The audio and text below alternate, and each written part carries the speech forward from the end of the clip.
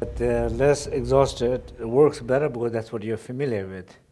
So that whole idea of when you're exhausted or when things are dissolving, when you're losing, to be more conscious, to be more aware, instead of losing to find it, instead of unclear to be clear. That's the whole point, right? So yeah, so I mean, that's my question. Are you using the exhaustion?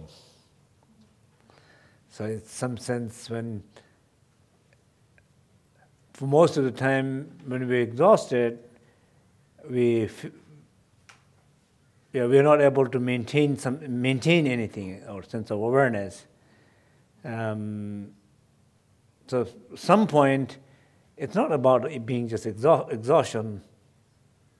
You'll be gone. The one who is exhausted is going to go.